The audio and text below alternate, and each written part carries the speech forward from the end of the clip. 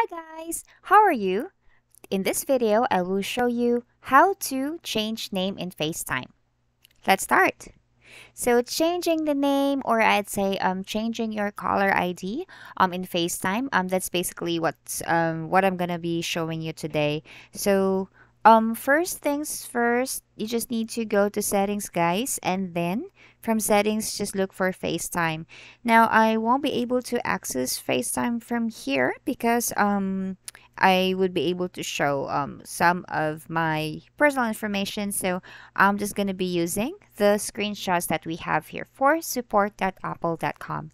And same thing with you. If you need further instructions or like guide or step by step, you can always go to support.apple.com if you want to know more about, how to manage or, optimize the features for FaceTime. So in this case, if you want to change your name in FaceTime, all you need to do is actually change your caller ID as well.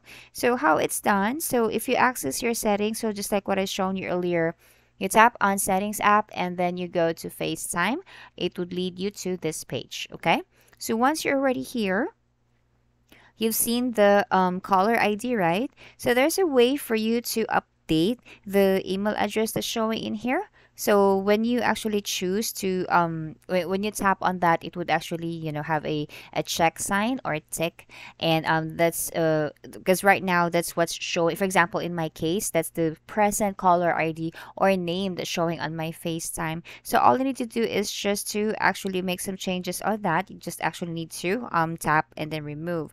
Now, when you do that as well, guys, take note as well that you will be able to receive a notification before you make some changes, like, pretty much a confirmation if you wish to, remove the current caller ID that you have or email address. So once you're able to, confirm, you just need to do that and then just make some changes for you to change the name that you have showing on your FaceTime.